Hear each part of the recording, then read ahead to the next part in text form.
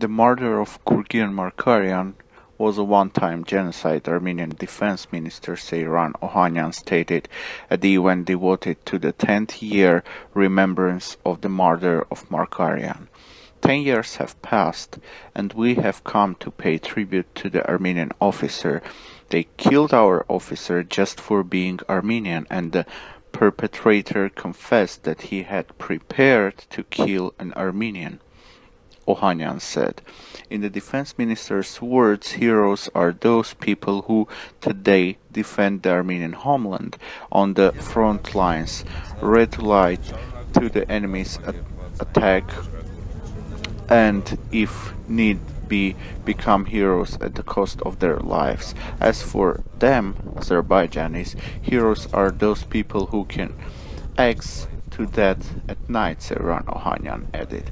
The participants of the commemoration event placed flowers underneath Gurgen Margaryan's bust and stood at a minute of silence in his memory.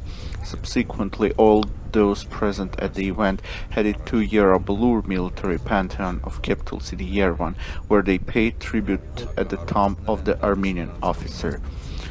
Ramil Safarov, then lieutenant in the Azerbaijani army, was extradited on August 31, 2012 from Hungary, where he was serving a life sentence, and with no expression of either regret or remorse for the premeditated ex-murder of Armenian Lieutenant Gurgen Margaryan in his sleep during a NATO Partnership for Peace program in Budapest on February 19, 2004. Safarov had planned on killing the other Armenian military serviceman as well, who was attending the aforesaid program, but he was unable to carry out this plan.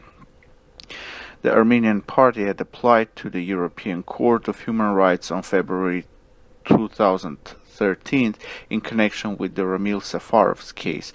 The complaint was with respect to Article 2 and Article 14 of the European Convention of Human Rights.